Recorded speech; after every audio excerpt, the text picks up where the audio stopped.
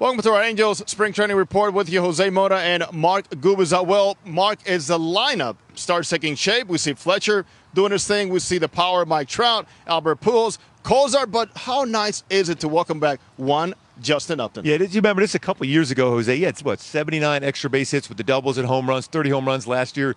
He is going to be the key for me as far as the success of this ball club. He can drive the ball out to right field, left field, hits a break ball out of the ballpark as well as anybody. A real good swing tonight, a real good walk his first at bat. So when you see him finally get in there, he even had to track a baseball out in left field. He's getting healthier, so important as far as the balance and the power and the RBI capabilities in the lineup for the Halos with Justin Upton back. Keep in mind, Justin Upton sets the table, and who knows how this is going to go work out in terms of the lineup, but for sure, there's a lot more to score when he is in this lineup for the Angels. So for all Angels news all spring, as you know by now, visit foxsportswest.com.